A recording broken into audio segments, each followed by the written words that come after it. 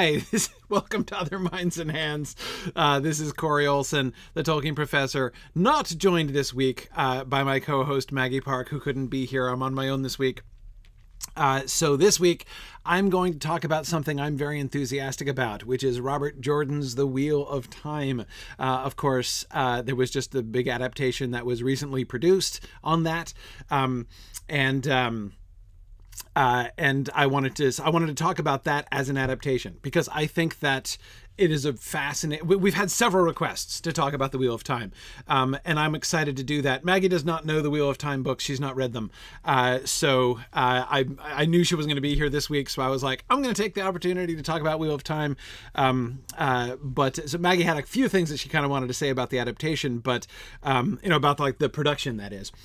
But anyway, I figured I would just go ahead and we can talk about the Wheel of Time in Maggie's absence. So anyway, let me start off just by kind of throwing this out there. I hear people bad-mouthing the Wheel of Time up and down, right? I thought this was a brilliant adaptation. I really love the Wheel of Time adaptation that was just released. I think that this was a really, really good adaptation. Immensely thoughtful, handles the book very, very well. Does it make some changes? Of course it does. All adaptations must make changes. But I actually thought, that the changes they made way fewer changes than I was expecting. I was actually really surprised. I would call that adaptation actually a very faithful adaptation. And I honestly don't understand a very large portion of... I don't understand a very large portion of the criticism about it, even. In fact, many of the things that I've heard people complaining about, like on Twitter or whatever, have been things which actually I'm like, that's not actually what the book says. Or rather, like, I had one person just recently who was talking about it with me on Twitter, who was complaining about the things that Maureen says in the opening voiceover. And she was like appalled at like how they've changed the books. And I'm like, that's almost a quotation from the books. In fact, there's not a change at all. When Maureen talks about how, men in their arrogance tried to contain the Dark Lord, and that it all backfired. And I'm like, yeah, that's actually, in fact, the premise of the story. Again, it's almost word for word taken from, that quotation is from a much later book. It's not from the Wheel of Time book, because the way that Robert Jordan kind of progressively reveals the world and the backstory, we don't know the whole story of, Lews Therin, Telamon, and, the first dragon and the breaking of the world and all this stuff. We hear about it, but we don't learn the whole backstory. We only learn, like, what happened? How did this come to be? What actually went down back in the day when the dragon went mad and broke the world? We don't discover that for many books. But anyway, I was really impressed. Now, this doesn't mean I loved everything about it. There are lots of things I didn't like. There's some things they did that I wasn't a huge fan of, but there are very, very few things that they did that seem to me wholly unjustified or out of touch with the books. Indeed, there's only one element that I would point to. Like, if I had to list things that I think are really significant changes, they're very, very few. One at the beginning and one at the end of season 1. And by the way, I'm not going to do the like no spoilers thing, right? The show has been released for months. The books have been out for decades. So I'm going to speak through the rest of this episode as if everyone who's listening has seen season 1 that has been dropped on Amazon Prime and has read the books, right? So if you haven't seen it and are sensitive about spoilers, watch it and come back and watch the recording of this afterwards, because I'm gonna freely talk about everything in the series. Anyway, okay, so let's kind of go through and think. And again, I am very happy to, I certainly don't want anybody to think that by coming out and saying I think it's a brilliant adaptation, I'm trying to like shut anybody down who has objections. I'm really happy to talk about that. In fact, I would really love to engage with that, because here's the thing. I mean, obviously, and we've talked about this before, I have been the ad hominem victim of a very great deal of very sloppy, very, what seems to me very intellectually unprincipled attacks on the Rings of Power series that's coming up, most of the hatred being directed at Amazon because this is being funded by Amazon. And I've heard lots and lots of hatred. You know, the word on the internet is that the Wheel of Time adaptation sucks and everybody hates it. But that's just exactly what I see the very small minority of very noisy professional haters saying about the Rings of Power series too. And I don't believe that that is true in Tolkien fandom. So Robert Jordan fans, I would love to hear from you today. To talk about thoughts you had, questions you had, and objections you had. I think it's really I would love to actually talk with people who have read the books and don't just object to it either because it's an Amazon production or because there was multiracial casting or whatever. Which again, holy cow, how can you even object to that in Robert Jordan? Like, his world is enormous, and they did some shifting. That is, some of the people who are probably white in the books were brown in the series, and some of the, you know, but there's a whole multi-ethnic thing. You know, some of the people who are brown are white in the movies. So, I'm not sure the premise that they made there. I'd have to think about that a little more and see how it unfolds to see what I think about the rationale that they were using when they were deciding like how they wanted people from different parts of the world to look, right? But to be perfectly honest, I don't feel that there's a very clear rationale about that in the book either, nor is it perfectly obvious. There are some things that are there are some ways in which Jordan, like Tolkien, doesn't spend a whole lot of time. I mean, he mentions skin color in some cases, but there's some cases where he doesn't really talk about skin color. And one could assume that if he doesn't talk about, maybe one could assume if he doesn't talk about it, then he's describing white people. I don't necessarily make that assumption. So just one quick example here. The Borderlanders, right? So at the end of the season 1 of the series, as at the end of book 1 of the book series, the story goes to Shinar, up in the north in the Borderlands. And we're not really told much. We're told that like the Borderlanders are all like rugged and stuff, and we're told that they characteristically wear their hair in top knots, like the warriors wear their hair in top knots. That's one of the things that keeps. That's like one of the markers. There's so many characters and so many nations and everything in the Wheel of Time series that Robert Jordan uses a lot of like typical markers to just kind of help you, like little sort of flags to help you remember who's who, right? So like the warriors from Shinar all have top knots. So when you see a warrior with a top knot, you're like, okay, he's from Shinar, right? I got it. Just as like the Cairhienin are really short, right? So okay, this dude's like really short. He's probably from Cairhien, and they wear like stripes on their uniforms. So again, it's another thing. Striped, short dude with like stripes, horizontal stripes on his uniform. Okay, he's from Cairhien. He does that kind of thing, which again, he almost has to. It's really there's so many people that it would be hard to it would be hard to keep track. Anyway, okay. So in the series, they made the Shinarans Asian, basically. Is that a change? Like, do we know for sure? Like, is that actually, I felt that the way that the Shinaran culture was depicted in the series felt to me very true to the way that Shinar was depicted there.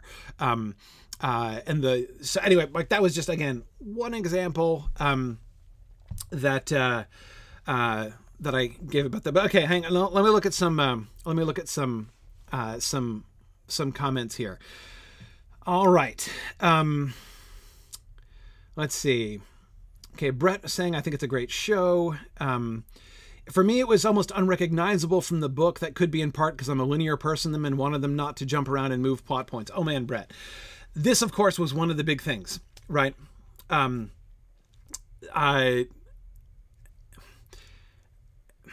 soon as I heard that there was going to be a screen adaptation of The Wheel of Time, I was like, oh man, I can't wait to see how they handle the plot of this story. Because, look, let me be perfectly clear. I love Robert Jordan. The Wheel of Time series is in my, definitely in my top 5 favorite fantasy series of all time. I've been a Robert Jordan fan since the first book came out in the 90s. I wasn't around when The Lord of the Rings was published, right? And I always am envious of the people who are like, I remember the day when The Fellowship of the Ring came out and all that stuff. Like, I'm always envious of people who are old enough to remember that. I never had that experience. I did have the experience of reading The Wheel of Time as soon as it was released. I remember, coming home from my freshman year of college and growing up with The Great Hunt. Absolutely. So I've been a Robert Jordan fan for a long time. I've read the series multiple times, the entire series multiple times, which is quite a feat as it's like 14,000 pages long. So please understand that any critiques that I give of Robert Jordan, any disparaging comments I may appear to make about Robert Jordan or the series are said in love and affection. Okay. So I just want to make sure that's perfectly clear. But holy cow. That series, the plot and character list of that series is more out of control than any, Robert Jordan.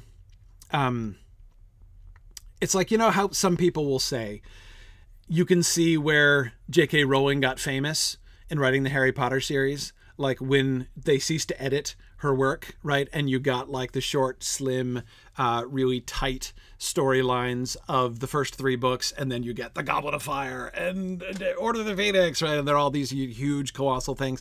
Well, Robert Jordan was like that from day one, right? I mean, seriously, it is amazing. Brett says he may have taken the world building a little too far. Yeah, no, Brett, I don't think he takes the world building too far. What I think that if Robert Jordan has a flaw in this, he includes too much of it. I was thinking of Robert Jordan the whole time last night, and when we were doing Exploring Lord of the Rings last night, we're discussing The Ring Goes South, and we're in the paragraphs that are describing their journey south of Rivendell. And one of the things that I was commenting on last night is that it's very remarkable to me. Tolkien, he does all the back work. Right? Like he knows day by day. He has a day-by-day journal of the events of their journey, right? He knows exactly the calendar days they leave and the calendar days they arrive at each place. He knows what phase the moon is in. He's worked all these details out, right? But a lot of the time, even most of the time, reading the book, you wouldn't know it, right? He does not go out of his way to mention the stuff, like all the information that he has on it. Robert Jordan can't help himself, right? Robert Jordan is very thorough in his world building, and I love it. I love that about The Wheel of Time. It's one of the things that makes The Wheel of Time one of my favorite fantasy series, is that I feel that the world in The World of Time is one of the best, most fully realized worlds of any fantasy novel I know. Anyway, so but what Robert Jordan will do, right? So he will decide, okay, there's this group of Aes Sedai who's going to go and there's like this group of 13 Aes Sedai who are going to, like, say the group of Aes Sedai that Elida sends to Cairhien to meet with Rand, the ones who end up acting badly, and there's like 13 or 15 of them in the end that are there. There's a whole bunch. So Robert Jordan, of course, he's worked it all out. He knows all of them and all of their names and where they're from and the names of their warders and everything else, right? But unlike Tolkien, he doesn't restrain himself. He just tells us, right? He just lists it. He's like, and then they all came in, and then he'll give us their names, like boom, boom, boom, like 15 names of all these people, and he'll give us something of their descriptions, like, and she was like tall, and she was fat, and she was like, everything. Like, there's something about everybody. So, okay, like, it's like, Robert, I'm glad you've worked all this out. It's really important, and it will pay dividends in indirect ways if you have all this detail worked out. But holy cow, I don't actually need to know. Like, I don't need to know everybody's name and what they all look like. Like, only tell me these things if I need to remember. I get all these false leads, right? So I'm like, oh, I guess all these people are going to be important. But no, actually, more than half of them will never come up again. But he's told me, right? Anyway, this is how Robert Jordan thinks. This is how Robert Jordan writes. This is why Robert Jordan's books are 1,000 pages each, right? And again, it's luxurious. Luxurious. He will, if you're interested in like knowing every detail and hearing every incident, he'll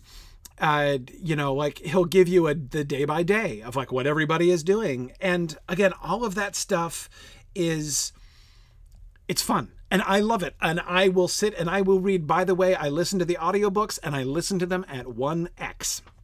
And I will listen to them again and again. It's an investment. It takes a while. Each audiobook is about 40 hours and there are 14 of them. Do the math. It's a long time. Anyway, so like I'm there for it. Like I have the patience for it.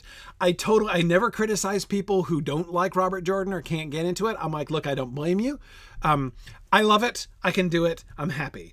But anyway, this is how he writes. This is how he thinks. So again, my very first thought when I heard that this was going to be adapted was, holy cow, there's an immense amount of cutting that's going to have to be done in order to take this story. No matter how long the series is going to be, even if they are planning a 10-season series to cover the whole Wheel of Time plot, which, by the way, I'll be very surprised if they're going to be allowed to do. I think it would have been very foolish of them to set out planning a 10-season series for the Wheel of Time. So I don't know how many seasons. If anyone knows this information, you can tell me. I have no idea how many seasons they have projected. They're hoping to do in order to complete. In order to complete the story and get all the way through Tarmangaiden, which is the last battle, by the way, for those of you who don't know it. The climactic, last battle of the age, which is basically the place where the story, believe it or not, the story ends at the apocalypse. So that's more or less the end of the story. Anyway, so they just give every named character one episode, JJ. Yeah, exactly. It would be longer than The Simpsons if they did that. Seriously, you have no idea. Anyway, okay. So, yeah, it would be at least 200 seasons, Brett. Exactly, if they were doing that. So, obviously, no matter how large a scope they have given within the structure of their show, they're going to have to compress, right? Absolutely have to massively compress things in order to make this work. And not just work for the sake of fitting in before the show gets canceled, right? Which has got to be their goal, right? When they start. But even to make it a show that's even tolerable for an audience to watch. Again, the first book is 40 hours. The audiobook is 40 hours. So to read the full narrative in the form that Jordan delivered it is 40 hours long. And it would be unwatchable. As is, it would be unwatchable. The way that Robert Jordan depicts the amount of time he spends describing their days of travel, for instance. Again, I was thinking about this last night, looking at the really efficient couple paragraphs in which Tolkien kind of captures their experience of those first few weeks of journey when they leave Rivendell. Robert Jordan makes you feel it. The metaphor I used last night in that class when I was talking about that, the contrasting example I gave of what Tolkien is not doing in those paragraphs was, of course, the incredibly painful camping sequences in Harry Potter and the Deathly Hallows. And I used that example because I knew that more people would be familiar with that one. I could have used Rand and Mat on the road to Camelin as my example. I have a friend from college. He and I were both Robert Jordan fans. And that was our standard. That was the inside joke between the two of us for years. Whenever we were talking about a story and a place where a story began to drag in unnecessary detail, right? We used to call that a Rand and Mat on the road to Camelin situation. It is remarkable. It is remarkable. So let me actually take that as an illustration of what I think they do so well in this adaptation. I thought it was an elegant adaptation. The way they handled the plot, I felt, was truly elegant in the show. It's the thing I admired the most, because So let's take that sequence as an example. So Rand and Matt are on the road to Camelon.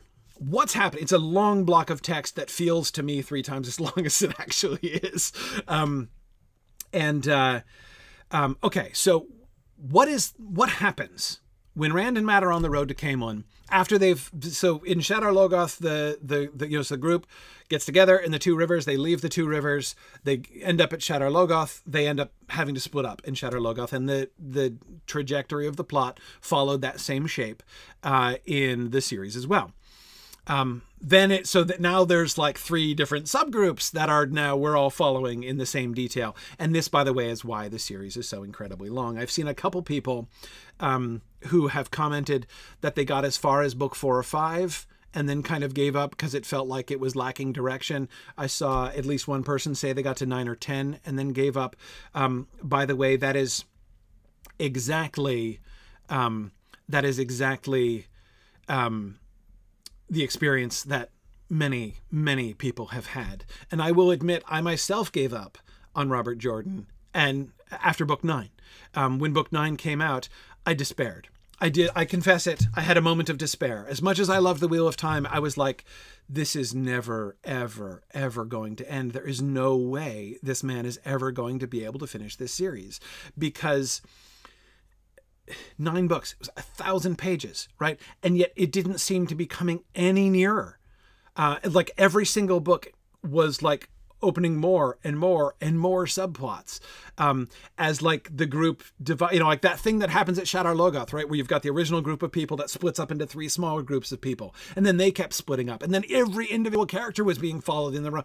I mean, it was the number of subplots. He got to the point in the middle of the series where he had to skip subplots for entire books because he just couldn't have time to get there. Curious Gene, I agree. Boy, the search for the Bowl of the Winds goes on so long. And again, that sense of despair. I love this story, but the story that I love is never going to finish, right? I totally get that. I absolutely get that. And as I said, I experienced that myself. I came back to The Wheel of Time when I heard that Brandon Sanderson went, basically when Robert Jordan died. So Robert Jordan died, and I briefly mourned him, but I didn't mourn him in the same way that I would have mourned. Like, I didn't mourn the ending, like saying, oh no, now the series will never be finished, because I'd already concluded the series was never going to be finished, right? I'm quite convinced that if Robert Jordan had lived another 40 years, he would never have finished that series. But then I heard that after his death, it got handed over to Brandon Sanderson. And I was like, okay, I'm going to reread it now. So when Sanderson finished the series, I went back and reread the whole thing. And I have to tell you, I was transformed. Like, my reading experience was transformed simply by knowing how many books, knowing that it ended, right? That Brandon Sanderson ended it, and knowing where it ended, that it ended after book 14. Knowing that there was, then I could, so when I got to book 9, this was, of course, my whole problem. I was like in book 8, book 9, and saying to myself, like, oh man, we're nowhere near the end. This is not coming to an end. Well, now I could be like, okay, well, it's 14 books, right? So yes, it's book 9 and we still seem really far from the end, but there are still 5 volumes left in this series. And I'm like, okay, I could see that,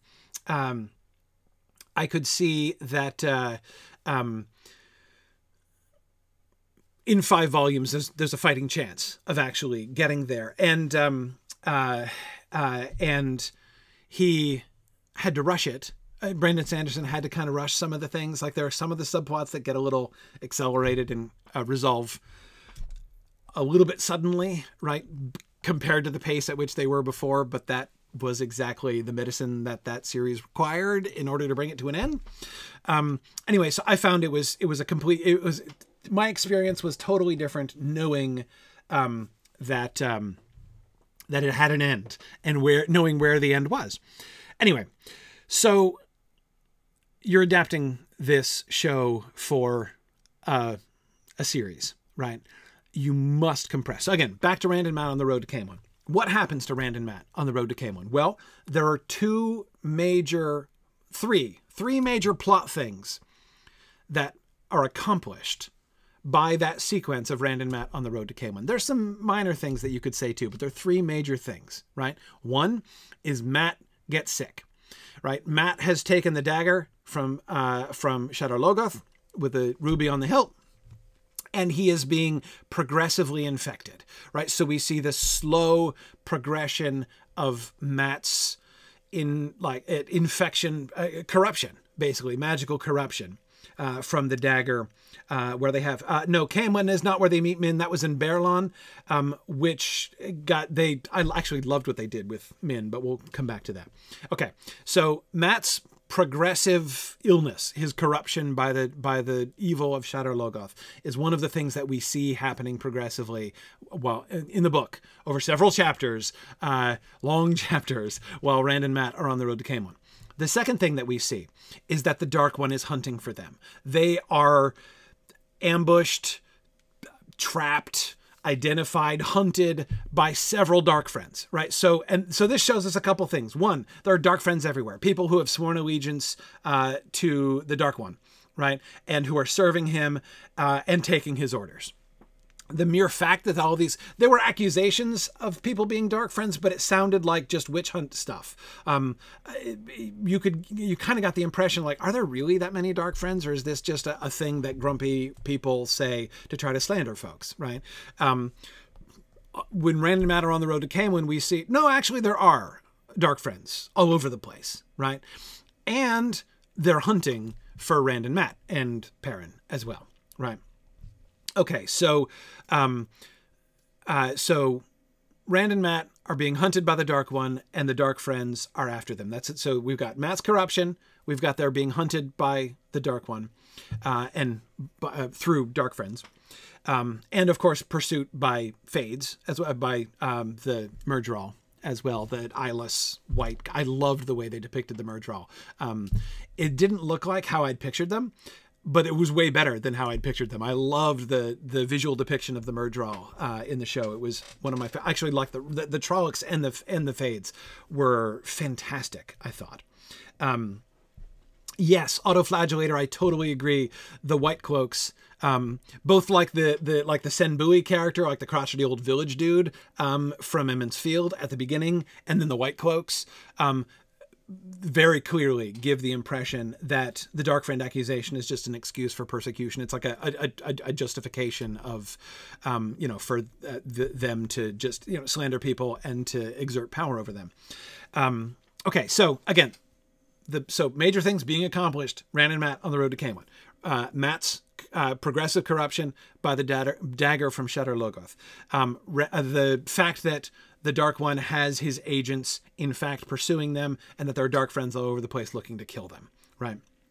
Also, the two of them being out on their own, right? And having to survive and having to... this is the first time they're out on their own, and they have to take action so how are they going to survive? How are they going to make it? That's that's a kind of a minor thing, but it's a big deal for their character development. The third thing, of course, is the very first overt instance of Rand channeling, right? The first clear evidence. Now, we're told later on this is not, in fact, the first time he's channeled, but you don't pick up on the fact when he channels the first time, he doesn't know it and the reader doesn't know it.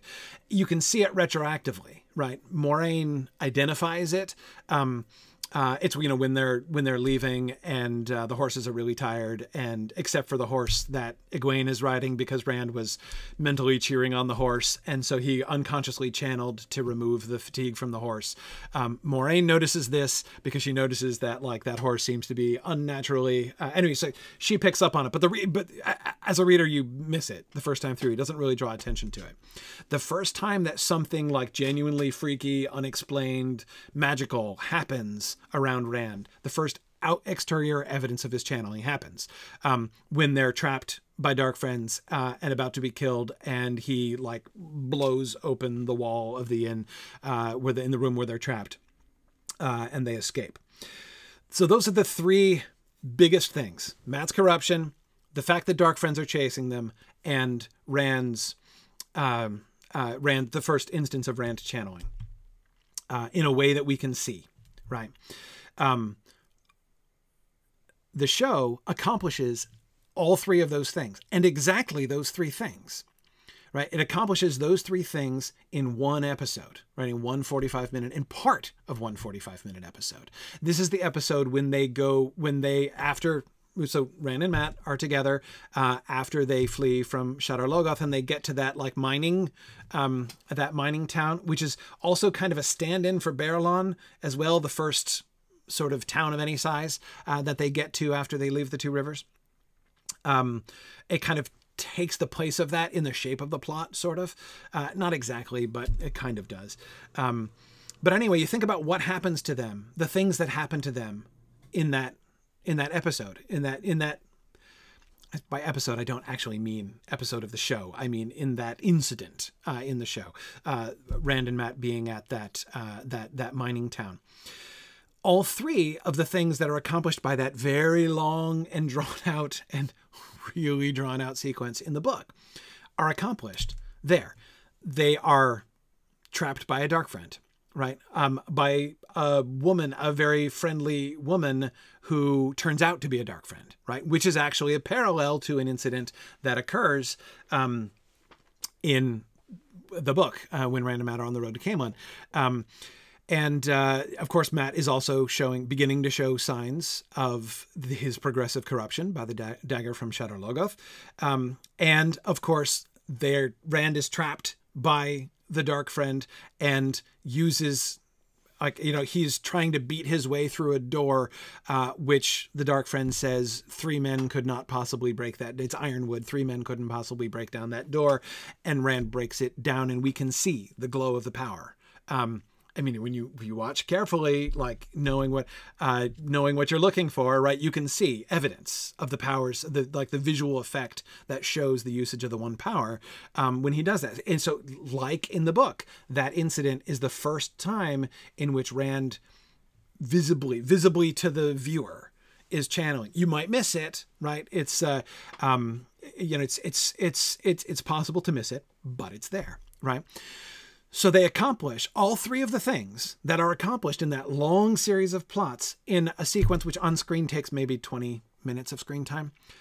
But they did more. Like, in addition to that, they accomplished a bunch of other things. The meeting with Tom Merrilin, right? Which they displaced from the Shire. The Shire, listen to me. From the Two Rivers. I talk about Tolkien all day. From the Two Rivers, which is the parallel to the Shire in this case, to that, you know, mining village. They displaced that, which I thought was a really interesting choice and worked really well. Robert Jordan loves to introduce like scads of characters all at once, like all of whom are going to be really important later on. And it's okay. He pays that off by the amount of time you spend with them, right? You're going to spend so much time with them that you'll get a chance to know. So even though he is simultaneously introducing us to Rand, Mat, Perrin, Egwene, Moiraine, Lan, and Tom Merrilin all at once. So like the 7 of them leave the Two Rivers together, right? It works because we spent so much time with those 7 characters. Oh, wait, and then Nynaeve, right, who comes in. So the 8th, who doesn't leave with them, but who joins them later on. But again, we spend so much time with those 7 and then 8 characters that we eventually get to know them all, right? But in the much more compressed time scale, which has to be, I mean, you've just got fewer minutes, right? In the fewer minutes that you have on screen, you can't just do that. You can't just slap 7 to 8 major characters in one shot and be like, and now get to know all of these at once, please, right? And become like engaged with all of these people on screen all at once. It's really hard to do as it was. They kept it to, they actually did ask us to connect with at least 6 at once, right? And that was already a big ask, right? They kept the 3 boys and Egwene and Moiraine and Lan, right? And those 6 leave the Two Rivers together. They have Nynaeve come and join them later on, as happened in the book, and they pushed off Tom Merrilin until later on. So again, I thought that was a very sensible kind of change to make. Anyway, my point is, what they accomplish in that time in the mining village, plus the character development with Matt and the tension between Matt and Rand, which is one of the places where we begin to see the corruption beginning to take hold on Matt. And I love the new dimension that they added to Matt's character. I thought it was really interesting, but I thought it was, Matt's hard because Matt is one of my very favorite characters in the book. Matt and Perrin are my favorite characters. And there's some things I didn't like about what they did to his character, but I was very interested in it. The thing that I found most compelling about the sort of the new backstory they gave to Matt was his relationship with his sisters, right? They made his sisters much younger. So instead of just having a bunch of bratty younger siblings who are a little bit younger than he is, and who used to tattletale on him, which is basically the story between him and Bode and his other sisters in the book, they made the age gap very significant between him and his sisters. And they had his parents neglectful and incompetent in various ways, irresponsible and incompetent, and Matt being the one who has this sense of responsibility, who's caring for his little sisters, and really struggling with that. I loved that. I thought that was a really fascinating angle to his character. He is connected to his family, and it gave a little differentiation among the three boys sooner on, right? Matt was from a disadvantaged background, right? I mean, he is at least neglected and possibly abused child, right? Who is trying to care for his younger, definitely neglected and possibly abused sisters, right?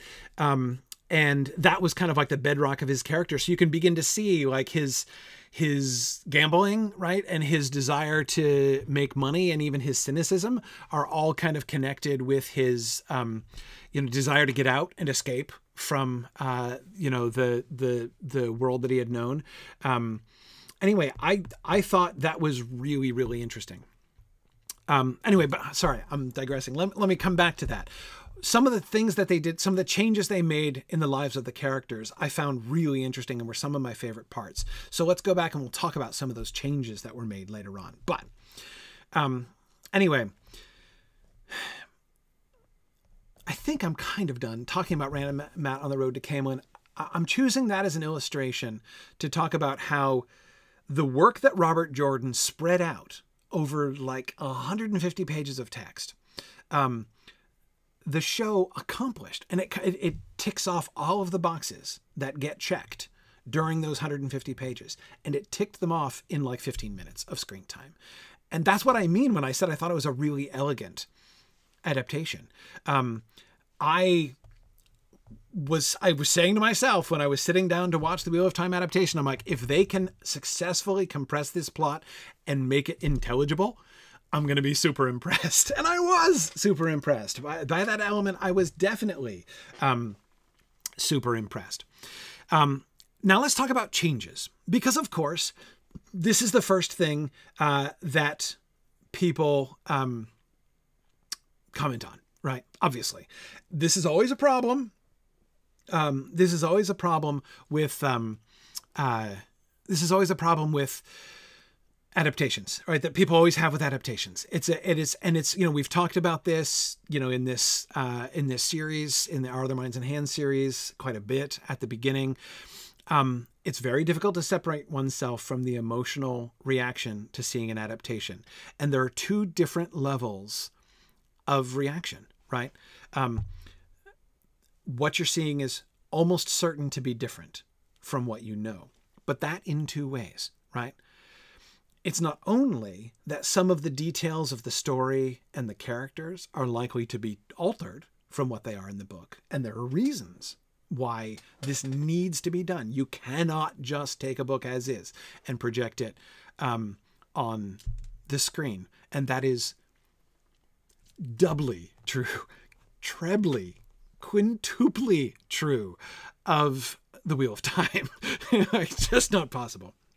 So they have to make changes. So, but even beyond that, right? Even some of the things that are not changed, that are not altered, stories elements, character elements that are not altered from the book, we often have the same kind of negative reactions to it. We look at it and say, that's wrong, right?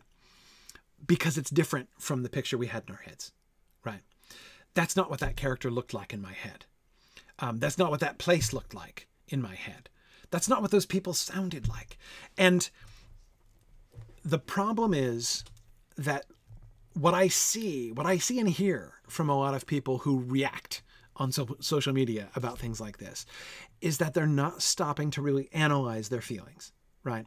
That kind of feeling is totally natural. It's totally natural. We all have those feelings when we see adaptations, right? But if you want to have a respectable analytical response to something, it's okay to have your feelings, right? That's totally fine. And you don't have to like it. It's okay to dislike it.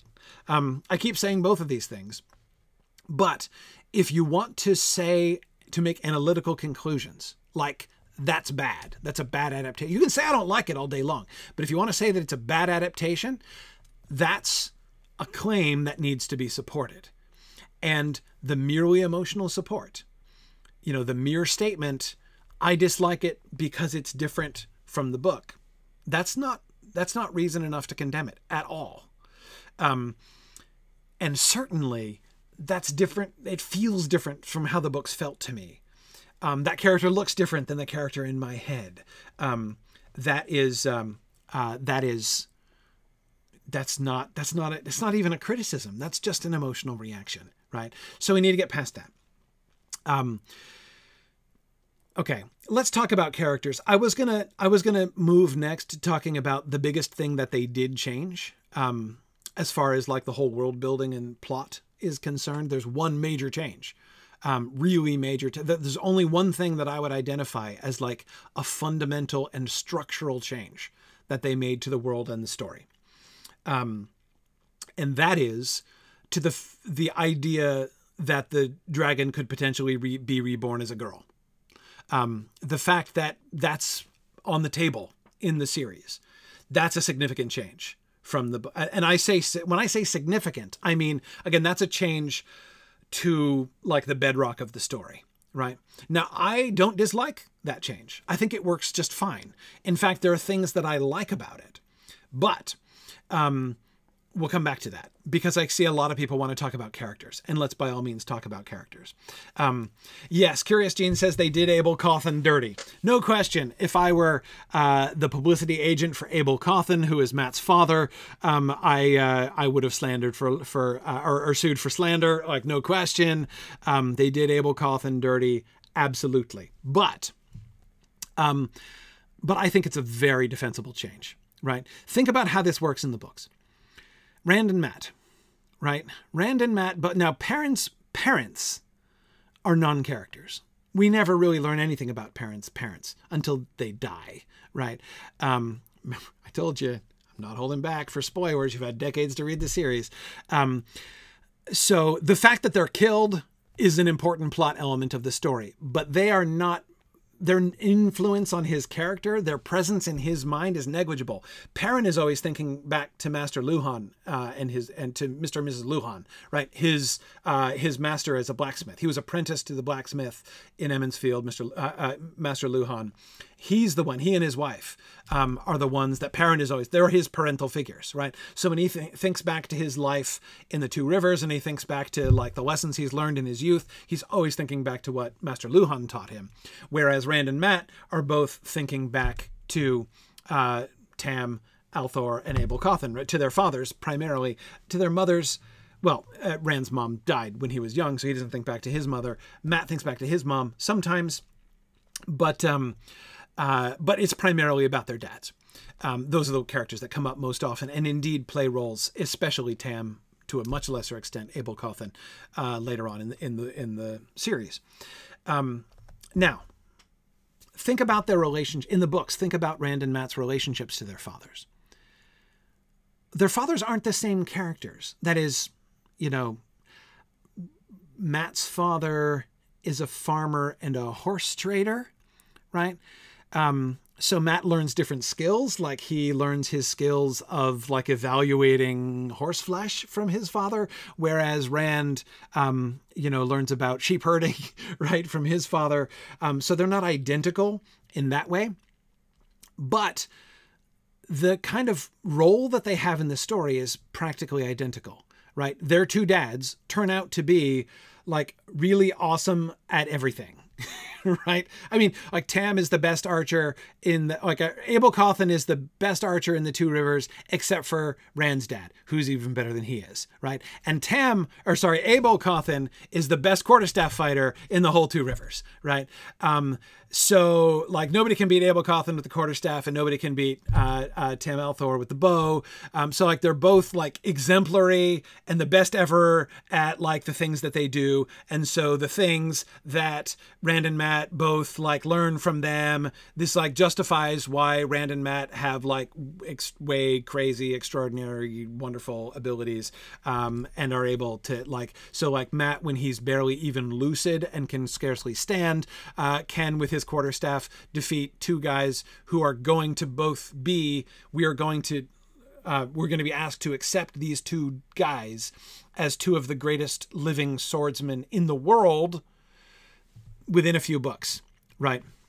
And yet Matt is going to defeat them with his quarterstaff, both of them at the same time, while he's like feverish and can barely even stand because he's Abel Cawthon's son and learned everything he knew from Abel Cawthon, right? So Matt and Rand, again, so the father figures of Matt and Rand are parallel to each other. The role that they play in the story is functionally identical. And all of them, all three of the boys, have this like super wholesome, clean background, right? Their backstories, again, now, they're not identical in every way, right? Perrin was an apprentice and neither of the other two were. Rand's mom died when he was young and both of the other two had both of their parents.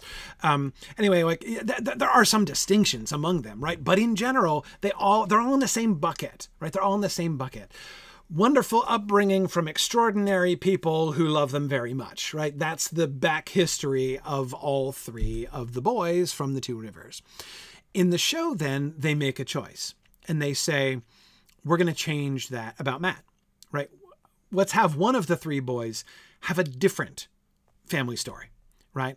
So they did Abel Cawthon dirty, right? Instead of making Abel Cawthon just as, now they kept Tam, right? Tam is still awesome, right? Awesome dad, loving dad, secret sword master with like interesting secret military history, all that stuff, right?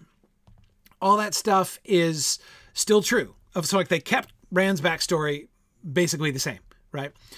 But they say, but they made a choice to change Matt's. And they said, okay, we're going to make one of them have a more complicated background, right? We're going to have one of them,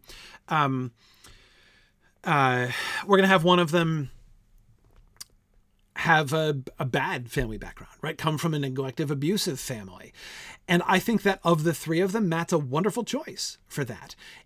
When I was thinking about Matt's, like who Matt is in the book and the character that he comes to be, I feel like the character that he's going to have fits his neglected, abusive background that they gave him in the show far better than either of the other two.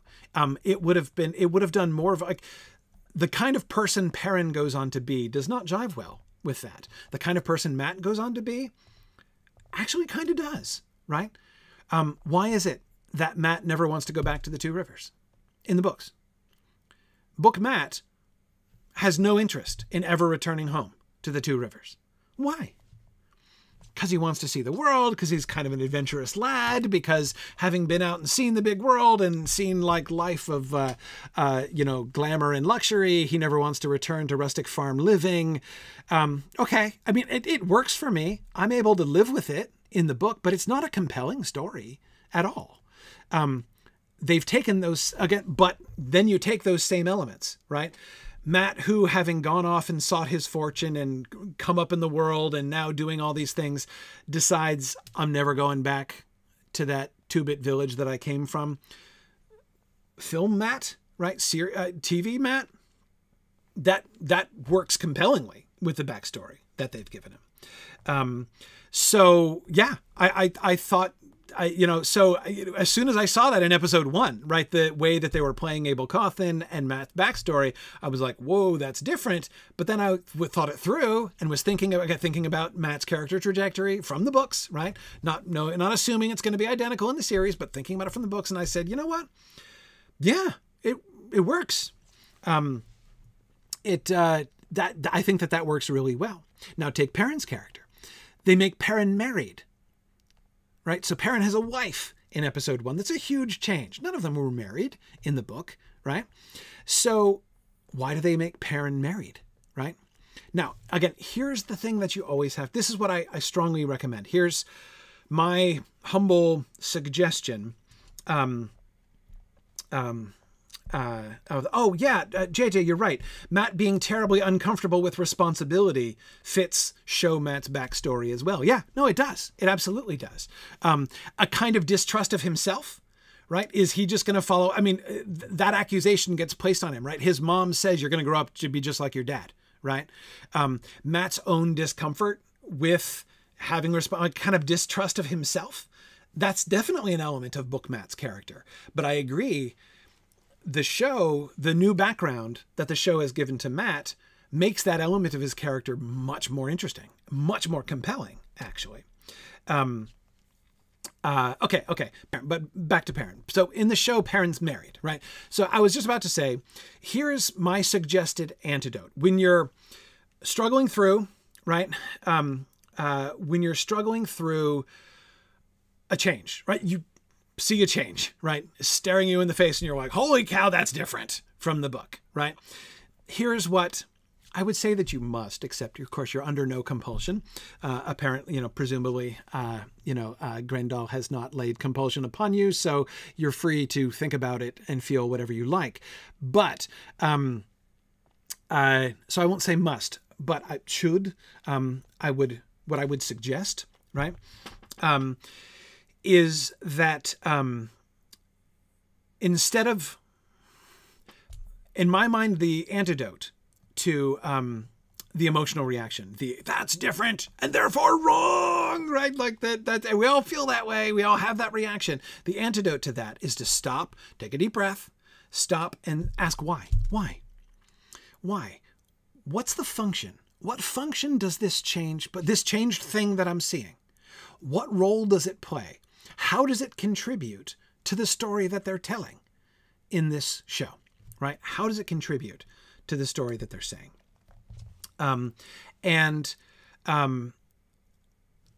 You may decide very little, or I don't like the effect that it has. And again, that's fine. Often sometimes changes adapters make are not very effective, in my opinion. So like that's a perfectly fine, but at least then you're really thinking about what's going on, about why the changes are not just made randomly, and they're not made because they don't know the books, right? It's not an act of ignorance. It's a choice. It's a creative choice that they have made as part of the story that they're telling. So what's the role? So now I say Perrin's story. First, let's look at Perrin's marriage, the effect of Perrin's marriage from the perspective of the opening of episode 1 and from the perspective of the closing of episode 1, right? First, the opening, right? How does it change Perrin's character that he starts this story married? And again, I did the same thing that I did with Matt, right? Immediately I'm like, okay, both of them have different backstories, right? Perrin's married, Matt is from a neglective and abusive family. As with Matt, I was saying, okay, what is his character like? What are the core elements of his character? What would I want them to capture in Matt's character? What do I think is most important? If I were adapting this show, what are the elements of these characters that I would feel really need to be of who those people are and of the stories that they're going to be a part of? What are those things that I think are most important to capture in order to do this story justice in this adaptation, right? And having thought about those, how does that, you know, can I see ways in which this new backstory, this new context to this story that they're giving might help to push those things forward? Sometimes you have to make changes in order to accomplish the same thing in a different framework, right? In a different medium. So I talked about Matt's, thinking about Perrin's. What is Perrin like? Well, one of the things in the book that right away from the first book on separates Perrin from the other two boys, right? Rand, Matt, and Perrin. The thing that separates him from the other two, he is the biggest homebody of the lot, right? Matt wants to go out and see the world. He's excited about the opportunity for adventure. He's the one of the three of them who looks back least often to the two rivers. Rand, it's complicated, right? Because before he leaves the two rivers, he discovers through his father's talk in his fever dreams that he's probably not actually his father's child. And so his whole like history and parentage is in question. And he's having like this big old identity crisis. Who am I really? Is the two rivers really my home? Is Tam Althor really my father? So does he look back at the two rivers? Yes. Was he happy in the two rivers? Yes. But it's complicated, right? So like the whole question of Rand's identity complicates his relationship with the two rivers. Matt is cheerful about leaving, right? For no very compelling reason, as I said, and I don't find any really compelling reason other than just he's an adventurous lad who wants to see the world. Perrin, of the three of them, wants to leave least. He is quiet. He is the homebody of the lot, right? He is, he's the one who least wants to go out and see the world, who cares least about, who is least affected by rising in the world, who is most resistant to being, to becoming something other than he was back in the two rivers, right? I mean, if there is one, if you had to like quote a slogan for Perrin Barra in the books, right? What does he say more often than anything else in the entire books? I'm just a blacksmith, right? That's his slogan, right? If he's got a slogan in the books, that's his slogan, right? He continually identifies himself with his life in the two rivers and continues to do so for like almost 14 books. Not quite, but almost 14 books. So he is situated, grounded, settled in the two rivers, unlike everybody else. So that was my very first reaction when I saw that they gave him a wife before the curtain rose on the first episode, right? I was like, okay, you know, that's a really interesting way to ground Perrin in this way, right? Perrin does not want to leave. He's a newlywed. He's establishing a life for himself as a blacksmith in the two rivers.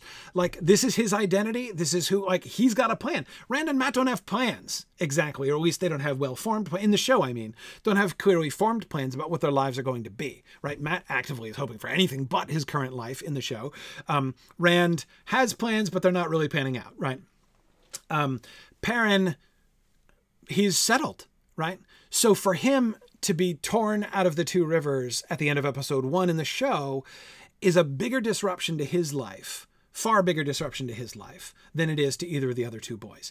And that felt to me right. That felt to me exactly right, that captured something in Perrin. What's more, what's the other thing that's most important about Perrin's character? For the majority of the series, I mean, not for book 1. This is not relevant in the actual Eye of the World book. But of course, Perrin's character is dominated through the majority of the series by his relationship with his wife. Perrin does, in fact, get married. He is the first of the 3 characters to get married, and is, of the 3 of them, the one who is most identified with his wife. If his main slogan is, I'm just a blacksmith, his second slogan would be "Fail!" with an exclamation point, right? I mean, he's always thinking about his wife. He's always focused on his wife. Perrin is a quiet, stay-at-home, loving, devoted character. That's a big part of who he is, as we see very strongly foregrounded throughout the rest of the series, right? So if you want to show that Perrin is, of the 3, the one who is contented and happy and that to make him leave the two rivers in the opening of the show is the biggest, does the most violence to him as a person, is the biggest displacement and adjustment to his character. Establishing him, giving him a wife at the beginning. I loved it. I'm like, yeah, that's totally, Perrin totally would do that. He didn't in the book, but he would, right? It very much captures that. Now, so that's my reaction to Perrin's marriage at the beginning of episode 1. Now let's talk about the end of episode 1. And remember I said, I'm not apologizing for spoilers. Perrin's wife is killed at the end of episode 1. Perrin accidentally kills his own wife in the melee with the Trollocs, right? He accidentally kills his wife with his own axe in the end of episode 1. It's a horrible, horribly painful, powerful scene. I was like weeping. There are not many shows that I was like weeping in episode 1, right? But I was, oh man, that was so horrible. Like I was gripped by Perrin's story, Perrin's story. That was terrible, right? Now, anybody who knows even the first book of The Wheel of Time can immediately see, right? I didn't even have to stop myself and think about that. I was like in shock when it happened. Well, not in shock because I'm like, I know Perrin's going to have to leave and he's got a wife and that's going to be inconvenient. So unless she's going to become a new character who's going to travel with him, I was not, I would not have, advised her to engage in any long-term investments at the beginning of episode 1. But, so I kind of saw it coming is what I'm saying, but I didn't see that coming. I didn't see how it was going to happen.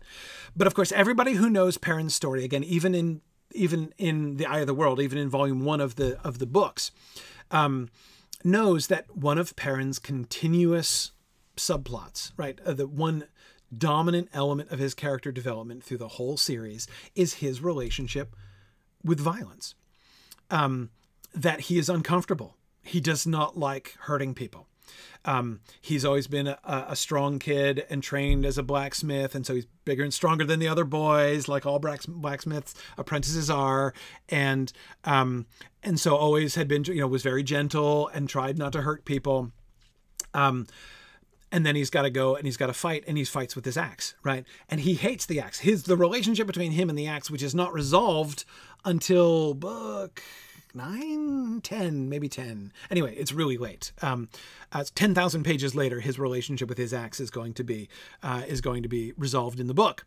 But he hates his own axe, right? His axe comes to like sort of symbolically represent he does have this tendency to violence. Like when he gets in battle, he kind of goes battle crazy, and he hates that about himself. And deals with a lot of self-loathing issues. This is in the book now. He deals with lots of self-loathing issues, hates his axe, is uncomfortable with violence. In episode 1 of the show, in that horrible frozen moment when Perrin in the middle of combat turns around, somebody's running up towards him from behind, and he turns around and plants his axe in his wife's gut. I mean, just like immediately in that moment, like a flash, I was like, whoa. So that's why Perrin hates his axe, right? So it's such a wonderful example of them accomplishing in seconds what it took Robert Jordan hundreds of pages of description to get us towards, right? To help us begin to parse out what the axe is a symbol of for Perrin, right? And what this means for his character. Like, they accomplished hundreds of pages of Robert Jordan character development in less than 5 seconds. And I was like, that was so powerful and really effective. I loved it. I loved Perrin's wife in episode 1. I thought that was really, really powerful. So yeah, I thought that was great. So yeah, is there a change? Yeah. Big change to his character. Do I think that but what what is the important thing is not, are there things in this show that are different from the book? The question is, you got to look at what's happening, right? What does this do for Perrin's character? Look at the big picture of Perrin's character and his character development over the course of series one of the, season one of the show, and ask yourself. Now compare that with the development of Perrin's character in like books, book 1 to 2 to 3, the early phases, right, of the books. And when I compare those two things, I think they're quite close. I think it's a very sensitive adaptation of Perrin's character, a very sensitive adaptation of Matt's character. And if anything, they not only managed to accomplish in a very short time what Robert Jordan did in a very long time in the books. Not only did they accomplish that with efficiency, in several ways they actually deepen it, right? Again, it is... I will admit, I love Perrin's character. Perrin and Matt are my two favorite characters in the books. I love Perrin's character. I always look forward to when the plot finally gets back to Perrin. So I'm a big fan of Perrin in the books, but I never found his relationship with his axe very compelling. My favorite thing about Perrin is his relationship with Fael. I'm a sucker for good husbands in books and shows. Anyone who is a really good husband who does right by his wife, I'm a total sucker for that. I love those characters because as a husband myself, I get annoyed at when husbands are depicted as relentlessly horrible and untrustworthy and everything. So I'm a sucker for really good husbands in literature, and Perrin is a great husband. And I love that about Perrin. But I will tell you, in the books, I never really, just for me, I never really personally resonated with his thing with his axe. Especially for the first 3 or 4 books, I find myself constantly being like, Perrin, get over it, right? Get over it. Like it's not that big a deal, right? What they did in the show, not only by introducing it in this deeply visceral, yikes, possibly the wrong choice of word to use when he disemboweled his wife. But anyway, this deep, this powerful way in which it's introduced in episode 1. And then later on, the fact that they actually go so far as to have Perrin attempt to follow the way of the leaf. I loved that. I loved that. Perrin doesn't do that in the book. But I thought that by making him do that, they introduced the way of the leaf. Again, they're following the text, right? Perrin and Egwene meet the traveling people, the Tinkers, and are introduced to the way of the leaf. And this, of course, is part of that development of Perrin's character, his relationship, his complicated relationship with violence and his distrust of himself. All of those things are happening there in the books. But it's very drawn out, and he objects to it. He doesn't have any. He gives no truck to the way of the leaf. He looks down on it from the beginning, and actually, I think that his impatience with the Tinkers in the book, he's impatient with the Tinkers. He thinks that the way of the leaf is absurd. He's like, well, what if Troggs attack you? What will you do then? And he's like, no, Perrin is insisting in the book. Perrin says the way of the leaf doesn't make any sense. If evil comes after you and attacks innocent people, you need to be able to defend them. And so I'm listening to Perrin, and I'm like, okay, Perrin, I can get behind that. Right? Okay, so you're not down with the way of the leaf. You're not going to take a total pacifist vow. I agree. So wait, what's your problem with your axe again, Perrin? This is exactly why I found his conflict hard to empathize with. And maybe others can, but I always had a hard time with that. I was like, which is it, Perrin? Make up your mind, right? So in the show, they really brought that out, I felt, much more compellingly.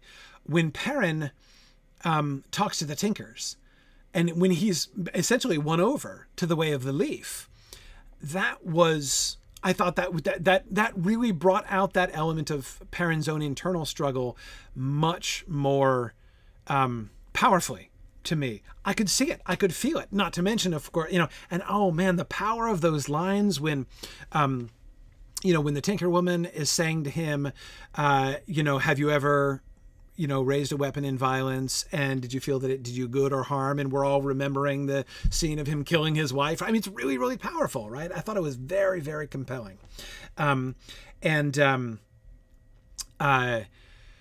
So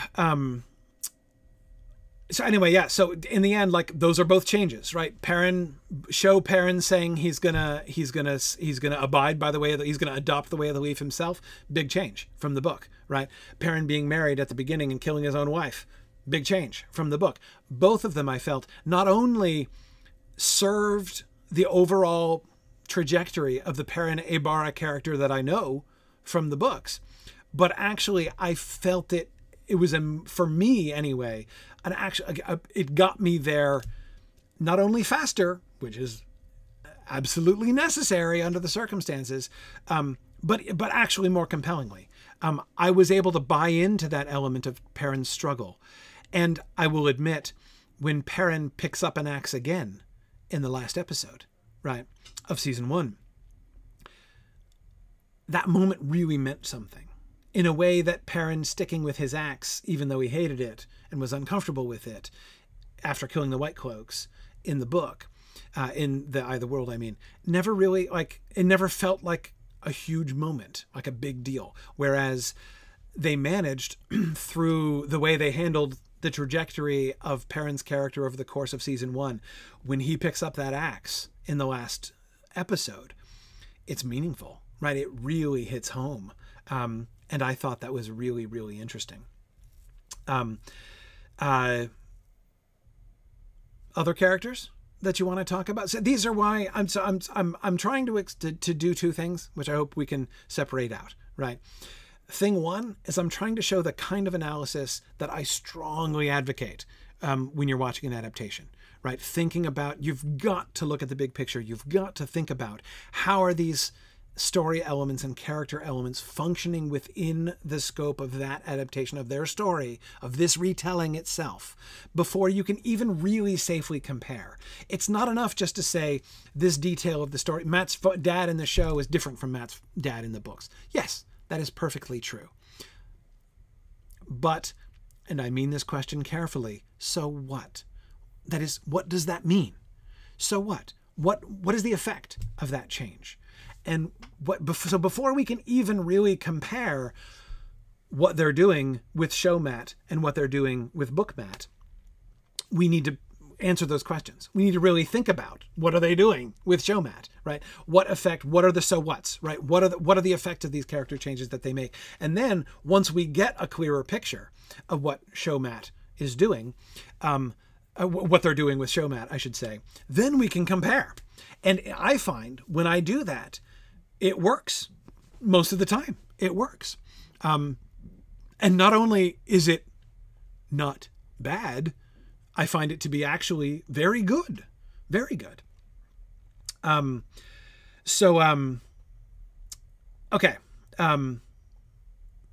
What else? Other characters do you guys want to talk about? Other problems that folks had? I'm happy to talk about anything from the show. Okay, let me address another thing. This is more thematic. Some people were objecting to the nudity. There was nudity in the show. There was nudity, and several times, and people were saying this is totally unnecessary and egregious nudity. When was the last time you read the books? There's a lot of nudity in the books. I mean, a lot. People are naked all the time. Again, not all the time. That's an exaggeration.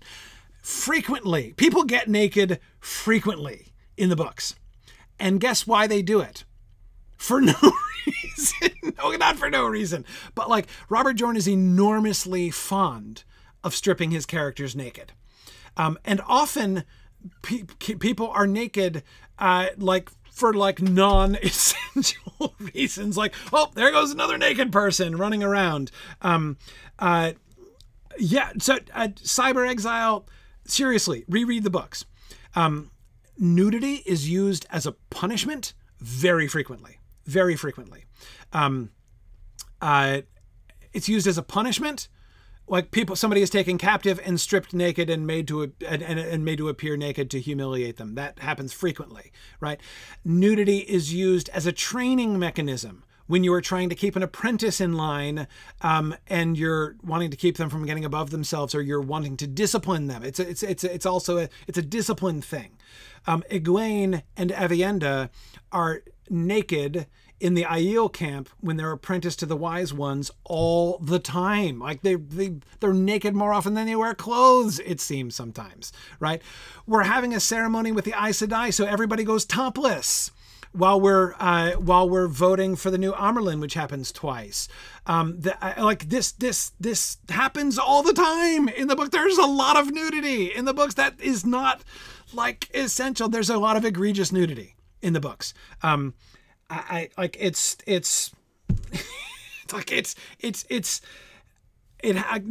I'm not saying I loved this in the movies. I didn't. I was not a fan of the nudity. I would have done without all of it. It's on my list of things that I personally disliked about that show. I don't like it. But people who say like, oh, they went on their way to add all this nudity. No, they didn't. They subtracted nudity. In fact, I hope they don't continue trying to be true to the nudity in the books, because there's a whole lot of it. So anyway, I'm just saying, I'm unsympathetic to people who feel like the books were violated by having nudity added. They were not. There's lots of nudity in the books. Now, I will agree that, and I like this about Robert Jordan. Robert Jordan is not salacious, right? There are not a lot of explicit sexual scenes. There are sexual scenes.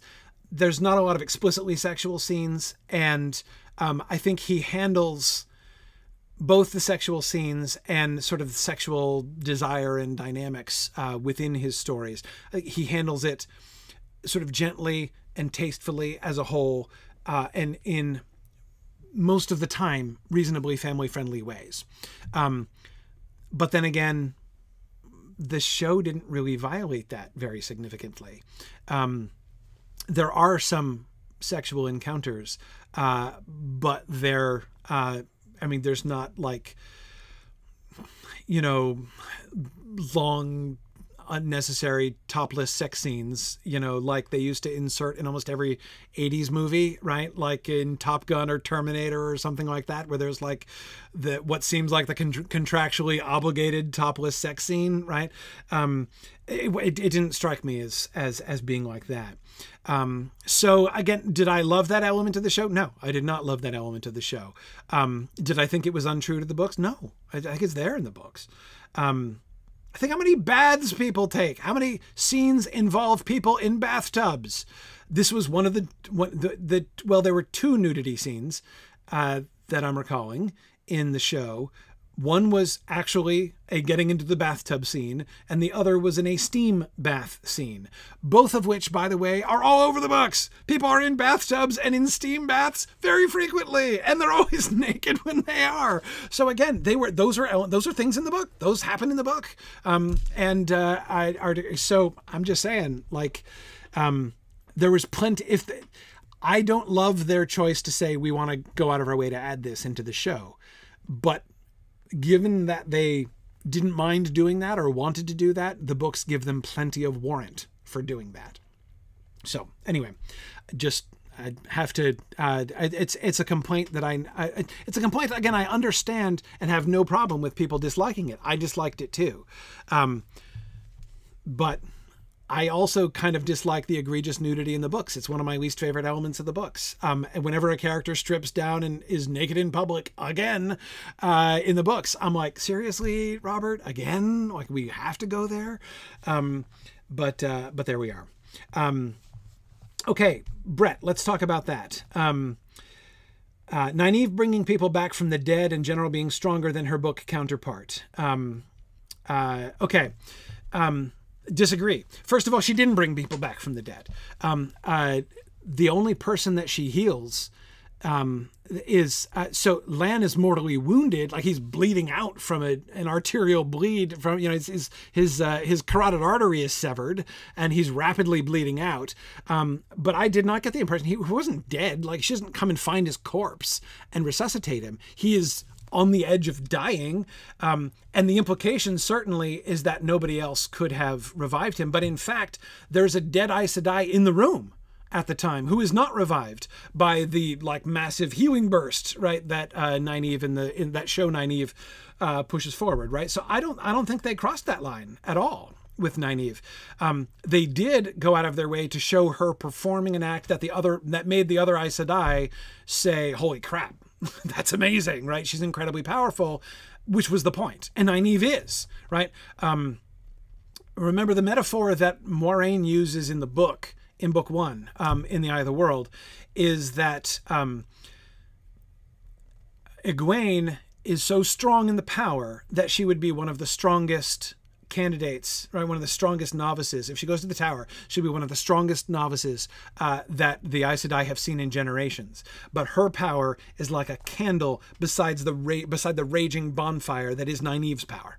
Right, that's the metaphor that Moiraine uses to try to capture exactly how powerful Nynaeve is. The thing that keeps getting repeated is that Nynaeve is the most powerful Aes Sedai in 1,000 years. Right, she is as powerful. She, on more than one occasion, takes on one of the Forsaken toe to toe and equals her. Right, so. Yes, she is supposed to be extraordinarily head, shoulders, and torso more powerful than anybody else has ever heard of. That's in the books, right? That's in the books. So the way that they conveyed that, again, they conveyed that efficiently through that one scene. Lan is bleeding out, right? In 30 seconds of screen time, they did several different things. They did... look at Nynaeve's power, the unprecedented sort of, she accomplished things that the other Aes Sedai thought were impossible to accomplish, right? Nobody else could have healed Lan, who is that far gone already. Not to mention that, but like as a side effect, P.S. she healed everybody else in the room, right? Now that kind of thing doesn't happen in the books. Nynaeve has to individually heal every individual person that she wants to heal. So that was a change from the books, that like this burst of power was so amazing that it heals everybody in the room. That's a change, but what it accomplished was very much to convey something that was conveyed in the books. That they manage in 30 seconds to give you the clear impression Nynaeve is not only just unusually powerful, right? She is something unprecedented in like remembered Aes Sedai history. And I thought that was really effective, how they accomplished that. Of course, as a bonus, they also, at the same time, accomplished, and Nynaeve is falling in love with Lan, right? That's the moment when her affection for Lan becomes known to herself, to others, where it had only just been sort of beginning to grow to that point. So, again, they were totally multitasking that scene like crazy, and I thought that worked really, really well. So I don't think they actually, in my opinion, Brett, I don't see them departing from the sort of scope of Nynaeve's character, or from the kind of the basic facts of how they handle the power and all those kinds of things. Right, Brett says, yeah, you think maybe it's too much too fast. Oh, look, I totally get that. And again, compared to the pace of the book, everything in the show is going to be too much too fast, right? But yeah, I mean, they, how can they not, right? How could they possibly not? And I agree. Yes. So, Brett, one of the things you're talking about, how Nynaeve sucks with the power unless she's angry for 4 books or so. Actually, it's like 8 books or so, isn't it? She finally breaks her block. It's a long time, at least book 7, maybe book 8. So yeah, she not only sucks with the power, she can't do it at all. So she can't channel unless she's angry. She has this, she has a psychological block, right? She cannot channel the one power unless she's angry, in the book. And I'm going to be really interested, Brett, to see if they do that. That's not obvious yet. She doesn't channel much. Nynaeve doesn't channel often, right? It's not clear to me that they're not going to do that, actually.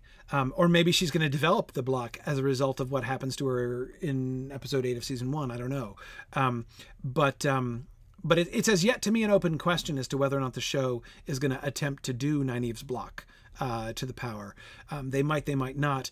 It's not been an issue yet, but remember, it's not an issue yet with her at the beginning either, because she's still kind of in denial and not really wanting to be an Aes Sedai at all. So she doesn't even really try to channel for quite some time. It's not until book 2, when she's finally headed towards the tower, that she starts to take lessons, and that's when her block really becomes an issue, right? Like in the lessons that she gets from Swan Senche on the way back to Tar Valon in book 2.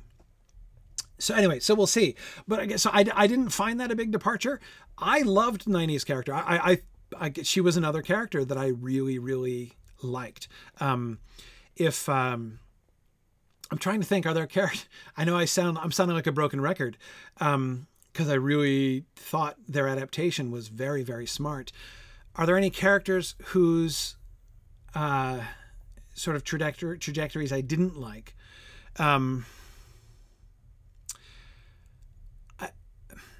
I think, Brett, I had a reaction to Lan in the show, to show Lan, kind of like what you're describing in your reaction to show Nynaeve.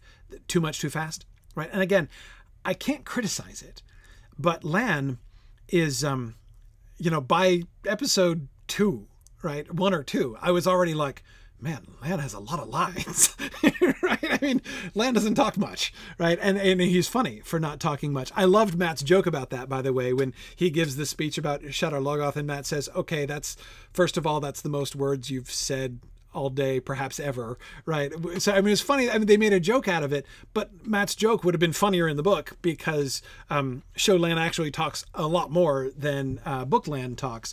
I get, again, like, they're kind of progressing his character in an accelerated way. His character does develop over the course of the book.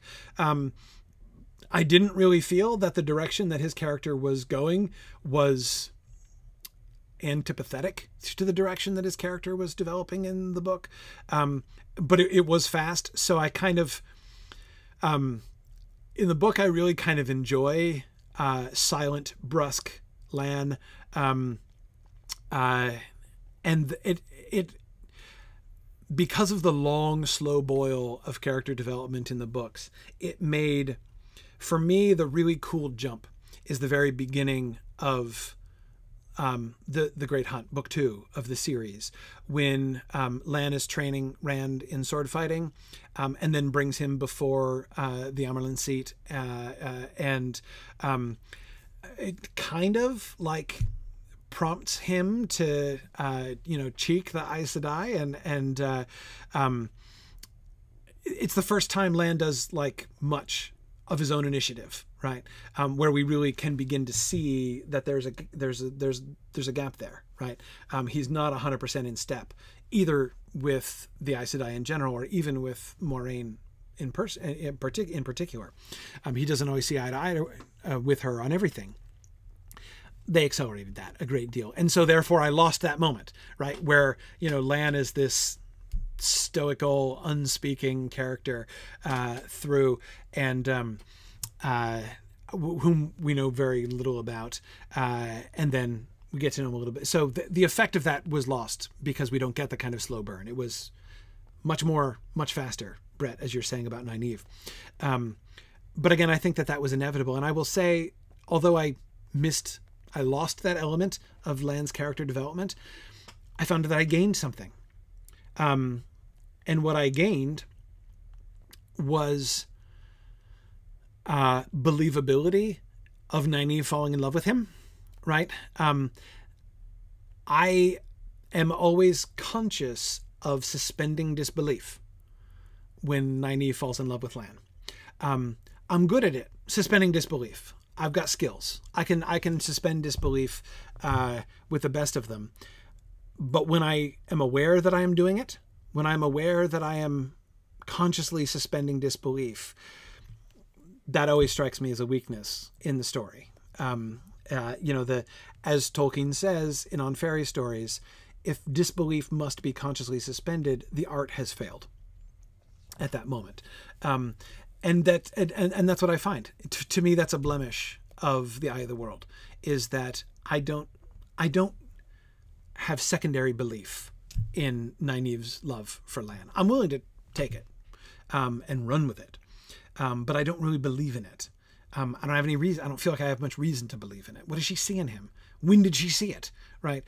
She seems to be in love with him almost right away, and he's done nothing to justify it other than be, you know, silent, dark, and handsome and dangerous. Maybe that's enough, but it wasn't enough for me. Anyway, it's. I'm not saying he does nothing to do it, but it's not quite enough for me. Whereas in the show, I believed in it much more, because they do more with his character right away. They have him talk more, and because we see the gap between him and Moiraine and the Aes Sedai more and more quickly, then it really contributed to my. I found the relationship both directions between Nynaeve and Lan. I have to admit, I believe in Lan's love for his reciprocation of Nynaeve's love for him even less in the book. Again, I have to suspend disbelief even harder, and I'm happy to do it. But I am suspending in both cases. I thought the romance between Nynaeve and Lan in the show was much more compelling. I believed in it. Let me get back to the big thing, though. That the one thing that I think strikes me as most different: the gender issue. Again, okay, so in the book, Moiraine is uncertain. She believes, she strongly suspects that, you know, she knows that the dragon has been reborn because there was a foretelling, right? She and Swan Sanche heard this elderly Aes Sedai, and again, this gets alluded to in the show. They didn't totally change that. Anyway, so she says she has a foretelling and says the dragon has been reborn this day, right? So they know the dragon has been reborn and they're trying to find him, right? That story is the same in the book and the show. In the book, Moiraine is almost positive that it's one of the three boys. It's either Rand, Mat, or Perrin, and neither she nor the Dark One know which one it is. Right, which of the three?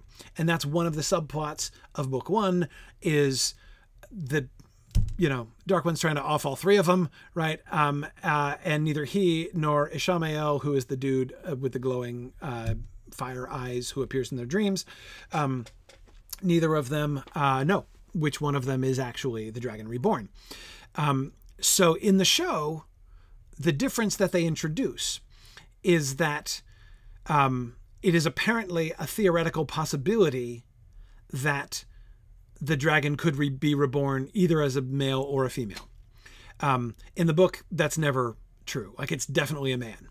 The only question is which boy is the dragon reborn. In the show, they choose to let it be either one. Like, it could be either one, which means it's not just about the three boys. It's about the three boys and Egwene. Oh, and sort of Nynaeve, right? Nynaeve is a candidate too, so it's the five of them instead of just the three of them. Now, that's a major change. It's a huge change. Again, in my opinion, it's the biggest change they made. Of all of the alterations that they made to the book story, that is the most daring of all of the changes that they made. I've heard people talk about they changed how the one power works. I don't agree. I don't see any evidence of that. I think that their handling of how the one power works seemed to me to be quite consistent with the book. When I was watching the show the second time, I couldn't help but wonder, is the objection that people had that they were objecting to what the Leandrin character says in episode 1? Right, when she's like talking to, you know, this is when she's capturing, I think it's Owen. I think it's actually possibly, I think it's actually meant to be Tom Maryland's nephew. But anyway, okay. Sorry, in season 1. Sorry, I apologize, Brad. Thank you for. I often misspeak like that. Okay, so no, when in episode 1, she corners this man who can channel, right? And she makes this speech about the one power and what it is and how it works. And she's like, the one power is only for women and it is not appropriate ever for men to use it. She makes this speech, which sounds very different from the way that the one power is depicted in the books. So I couldn't help but wonder, I'm like, are people just listening to, are you believing Leandrin? Right? Leandrin is not a reliable source. First of all, she's read Aja. Of course she thinks that about the male half of the source. That's like part of her creed, right? That doesn't mean it's true. It's not true. I don't believe a word that Leandrin says about the one power, right? I don't think we're supposed to believe a word that Leandrin says about the one power. That is not a speech that is supposed to tell us as viewers, here's how the one power works. That's a speech that's designed to tell us, here's what the Red Aja is all about, right? And why, and what you should associate, what sort of views you should associate with the one power, with the Red Aja down the road. And not only that, but... Okay, I said I'm not going to worry about spoilers. In the book, Leandrin is a dark friend. She's Black Aja, in fact. She's serving the Dark One. She's evil, right? She's lying. I mean, it's just, it's like, seriously? But other than that, if you take out that speech from Leandrin, what is said about the one power or its history or its usage, which is totally not in keeping with what's described in the book? I don't get it. I'm just confused. I don't even really know what people are referring to, because it all seemed to me to make a lot of sense. But okay, back to the reincarnation thing. Reincarnation, of course, major thing in the Wheel of Time. People will be reborn lots of times. I do not believe in the books. Sorry. This is the face I make when I'm trying to scan through like 14,000 pages of text in my head. I cannot think offhand of any examples in the book when we are told that a person is reborn cross-gender. I don't think that that's a thing in the books. That's why, as I said, I think that change was the most daring change that they made in the show. I don't think there's a single example of that. Brigida and Gato Kane are a good example. They never swap or anything, right? They always come back as, she always comes back as a girl, he always comes back as a boy. Yeah, I can't think. Matt doesn't have any memories of former lives as women. He's always been a man in every life. He gets memories of his previous lives, and or at least he gets memories. It's implied they're of his previous lives. It's a chance they're not, but they're just other random people's memories. But the implication seems to be that they're his previous lives, I think. Anyway, so yeah, I can't think of any examples of that. So in Robert Jordan's world building, that appears to not be a thing. So they have made the choice. First and foremost, they made the choice to say, we're going to change that. We're going to say that cross-gender reincarnation is a possibility, right? Okay. Now, so I see a change. What do? I step back and say, what's the effect of that change? What's the impact of that change? And I don't yet know fully what the impact is. One impact, of course, is to facilitate a more flexible view of gender in this world. But I don't see that as... It doesn't strike me as an enormously impactful decision. At least I will say in season 1 of the show so far, I have not seen it impact the story in any very significant ways. It has never been plot important that somebody came back as a you know, as a different gender than they were the last time in their previous life.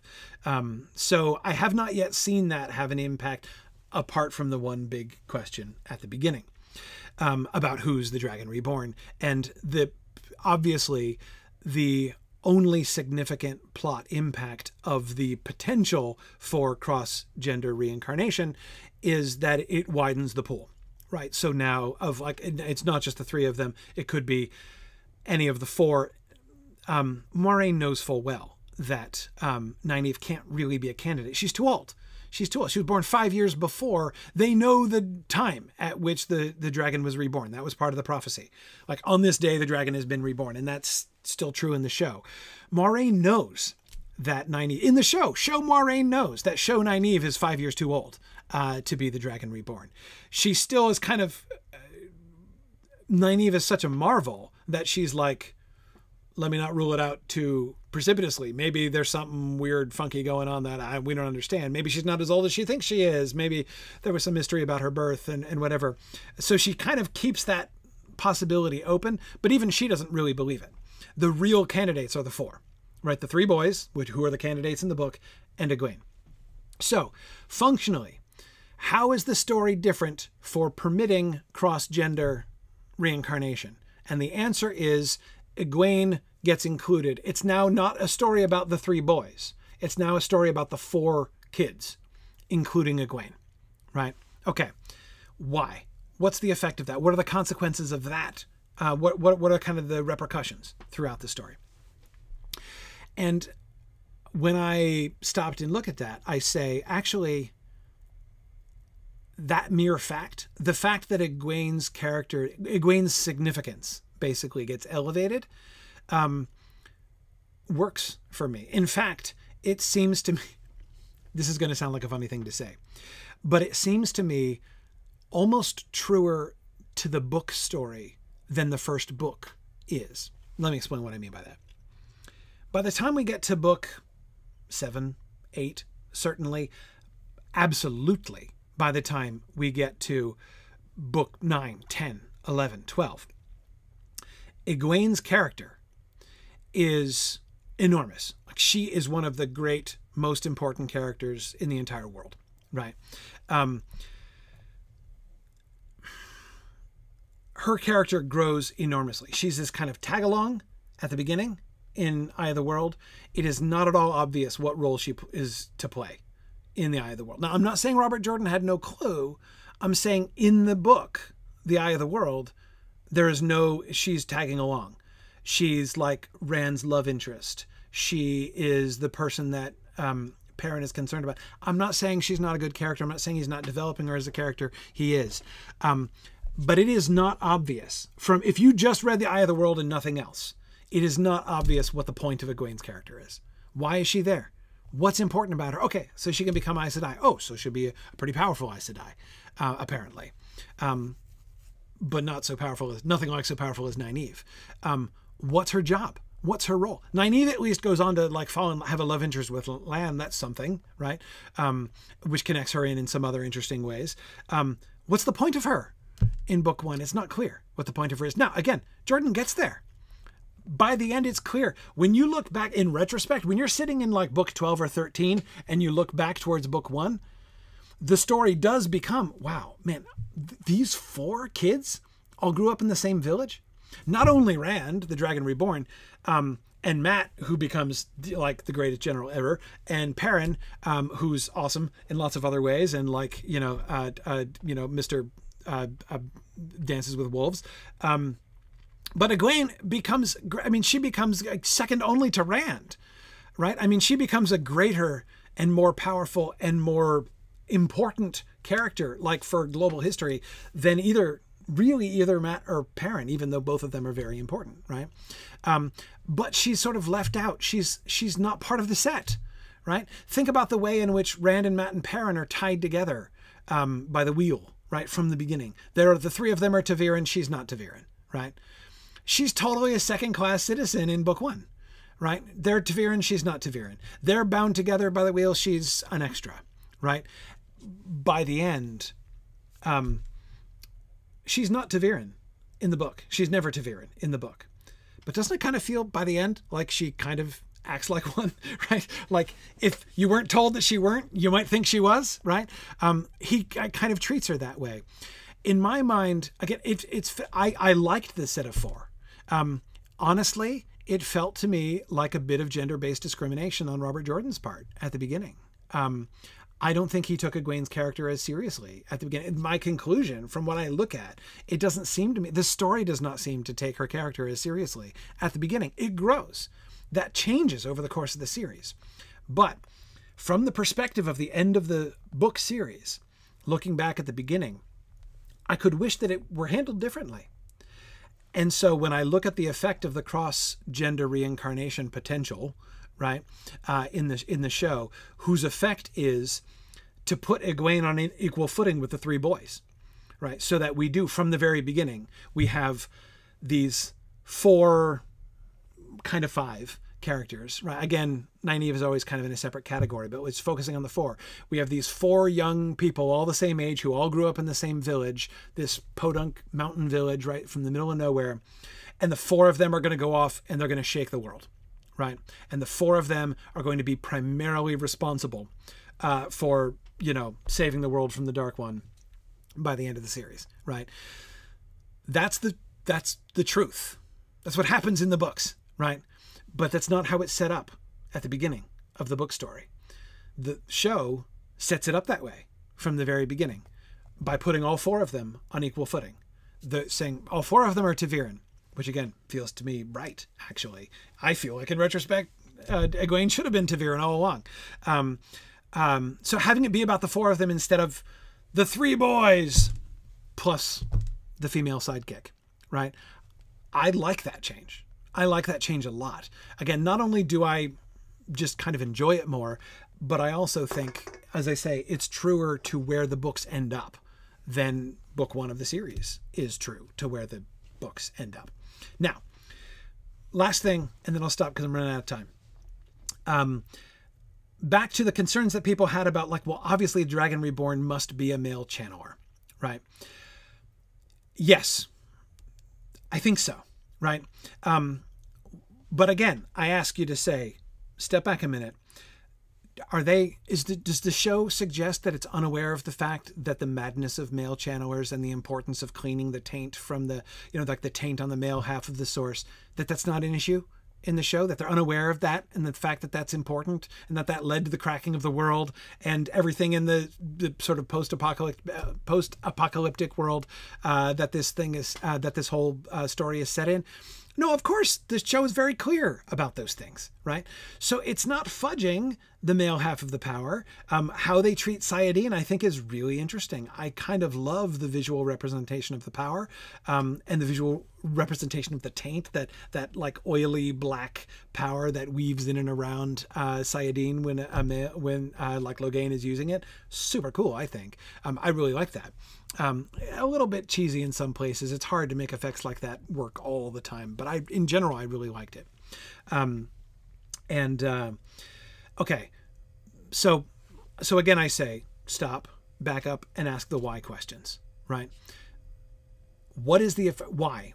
Why did they make this change? What is the effect of this change? That's better than the why question. What's the effect? What is the effect of this change that they make? What is the effect of saying that the dragon might possibly have been reborn as a woman, right?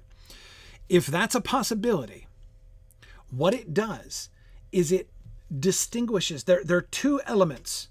Rand is the dragon reborn. We know this by the end of the series. We learn this by the end of the first book, right? Rand is the dragon reborn. What does that mean? What does it mean to be the dragon reborn? In the books, what does it mean to be the dragon reborn?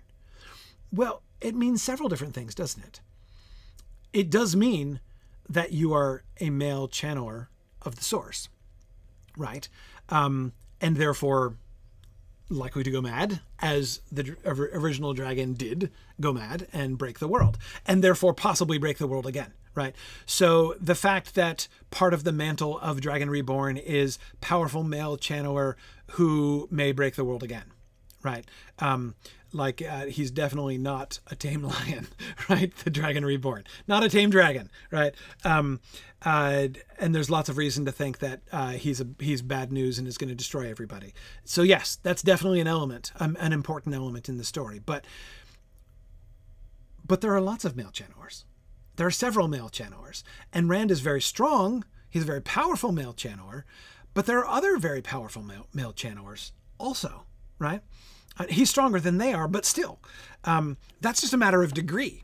He might be 3 or 4 times as powerful as some of the other ones. He might be 100 times as powerful as some other male channelers in the story. But that's not an absolute thing. The dragon is sort of the most important figurehead of a category of people, that is males who can channel, right? And that story, the story of males who can channel in the male half of the source, is a very important element of the entire Wheel of Time story, and a very important element of the character of the Dragon Reborn. But it's not the only element of that character, right? The Dragon Reborn is more than just a male channeler who's really powerful and might go mad and break the world again. The Dragon Reborn, there's something else. There's something about being the Dragon Reborn, right?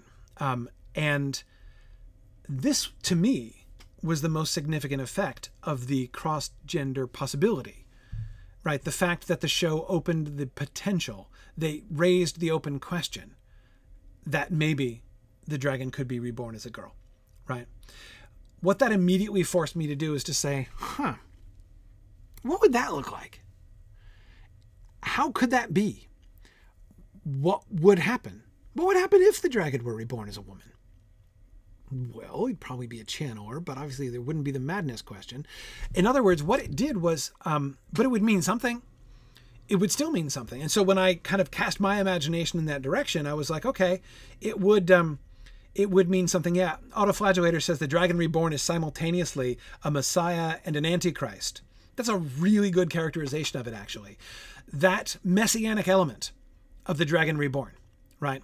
That the Dragon Reborn is the Messiah figure, but also, as you say, potentially the Antichrist, right? That messianic element of the Dragon Reborn gets distilled by the choice to say it could be a woman, right?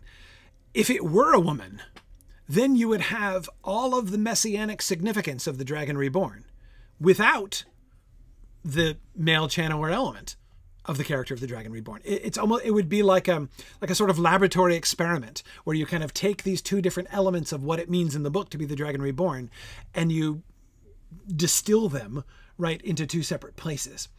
And I found that a really interesting thought experiment, right? And it was the messianic significance, Autoflagellator, of the Dragon Reborn that I found that choice for me ended up really emphasizing. It really brought home the fact it isn't just that the Dragon Reborn is a male channeler, or the greatest and most powerful male channeler. It's like something else. And what is that? What does that mean? What is the messianic role and mantle, to use that word again, of the Dragon Reborn? And I found that really interesting. Now, keep in mind, a lot of people say like, oh, that's a huge change. On the one hand, I agree. I think it's a very daring change, the biggest, most daring change that they made. But on the other hand, it's not. The Dragon Reborn turns out not, in fact, to be a woman, right?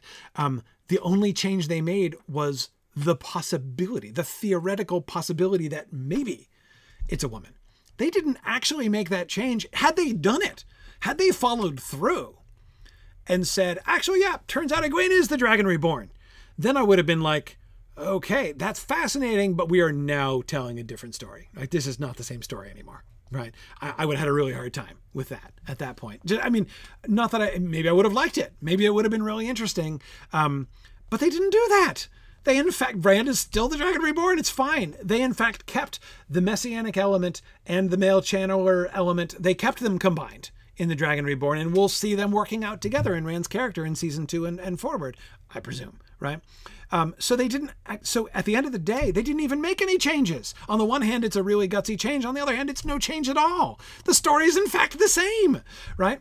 So why do it? Why introduce that possibility? Well, again, when I ask why and when I look at it and say, what is the effect of that? To me, the primary effect is the elevation of the status of Egwene's character. Putting of Egwene on equal footing with the three boys. And at the end of the day, I quite liked that effect. I thought that effect worked really well in general and was really true to the story that eventually Robert Jordan gets around to writing. So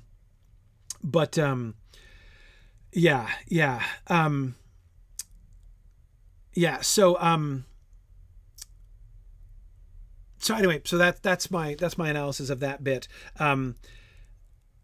I can't believe I haven't heard anybody complaining about the second biggest change that they made, the second gutsiest change that they made, which is what happens to Moiraine at the end. The fact that Moiraine gets stilled in the final episode, there I was like, whoa, okay, that is huge, right?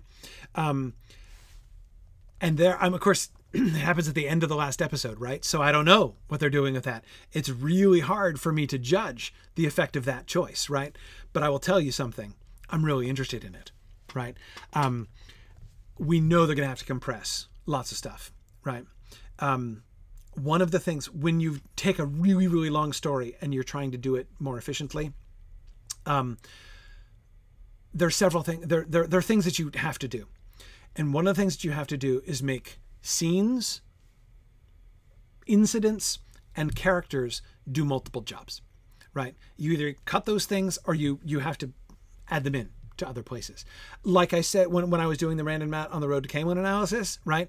They took that one incident in the mining village and they made it do a whole bunch of jobs, right? And I thought they did those jobs really effectively. By the way, they also introduced the Aiel for a bonus, right, in that sequence as well. Anyway, so like they make it do lots of jobs. It's not, that incident is not doing, it's doing more jobs. It did all of the jobs that the parallel incident stretch of the, like series of chapters in the original book did. It did all the jobs that those series did, and it did others as well. And that's what you have to do in order to tell the story more directly. So, absolutely. Of course, Moiraine was never stilled. That doesn't happen in the books. But there are several people who are, right?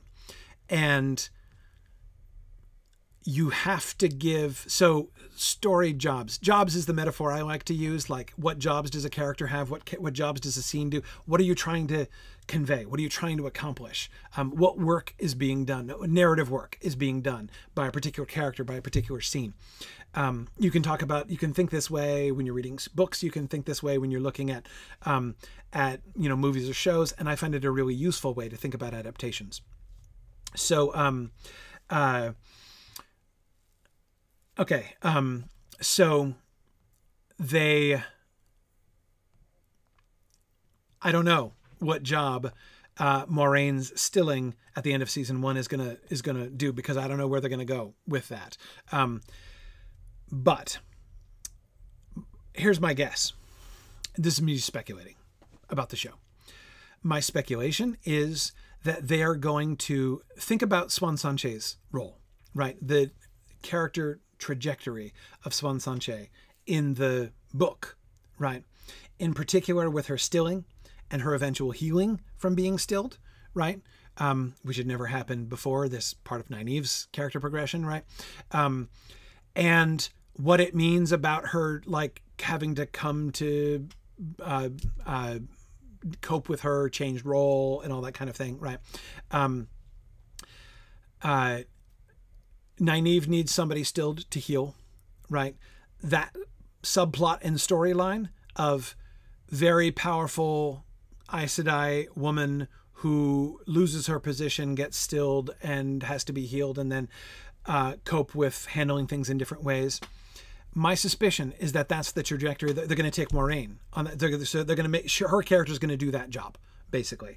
I think that my suspicion about based on what I'm seeing, what I expect to happen And think about in books 2 through 4, the relationship, the progression of Moraine's relationship with Rand, right? His increasing distrust, her attempts to win him over and become his advisor, right? The trajectory of Moraine and Rand's relationship from the end of the Eye of the World through the initial conclusion of Moraine's character, right? When she goes through the doorway. That trajectory of her character, I expect season 2 of the show will deal like that drama, the drama of Moraine and Rand's relationship. That trajectory is my guess as to what season 2 is going to be in. And if I can easily see how they could combine that with also introducing through Moraine the Swan Sanche trajectory, right? Where really powerful Aes Sedai gets healed, but still has to learn to cope with it and do things in different ways. Anyway, so I can imagine if I were writing this show, I can think of some ways in which those two subplots could be really interestingly combined in ways that I think might be really compelling for Moraine's character, in the way that Moraine's character is kind of static in the books, right? And I think that it's a bold move, but I think it could work. I don't know how they're going to do it. Maybe what they do is not going to end up being very interesting, but I can see some potential really interesting things coming from that. So I'm still kind of in a wait and see. Obviously, it happened at the very end of the last episode, so I'm in wait and see mode about the stilling of Moraine to see how that's going to pan out and what they're going to do with it. Can't judge it yet, but I can definitely see some interesting potential, and that's what I'm hoping to see in season 2, to see how all that stuff kind of works in there together. So yeah, we'll see. I think that there's a lot of potential there. So I mean, in general, again, I feel like the Wheel of Time show is getting horribly, horribly mistreated by, I think, mostly professional haters.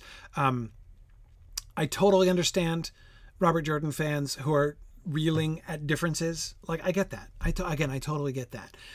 But when I sit down and I think through it, when I was watching this show a second time, I'm just finishing. I'm like in I'm in Towers of, what's it called? Towers of Twilight. These are some of those books that I'm reading so often that or reading for so long rather that I like lose sight of their titles. What's this book called again? Towers of Midnight. That's it. Not Twilight. Midnight. Towers of Midnight. I'm about 3/4 of the way through Towers of Midnight, which is the second to last book. So I've just been rereading the whole series again. I've just watched the series twice. The more I think about it and the more I analyze it, the more I admire the Wheel of Time adaptation. I think it's brilliant. I thought it was visually gorgeous, really interesting, and really sensitive. Findeladon.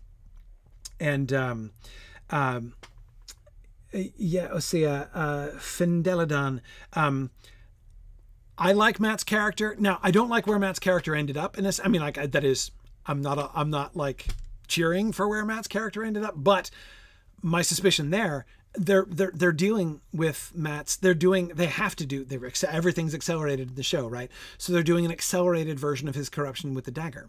And it's going to take him a while. Like, he's been initially cured, but there's still the problem with the dagger, right? So we'll see what happens with Matt's character towards the end, where they go with Matt's character. But I definitely don't see them wandering off in a random direction with Matt's character.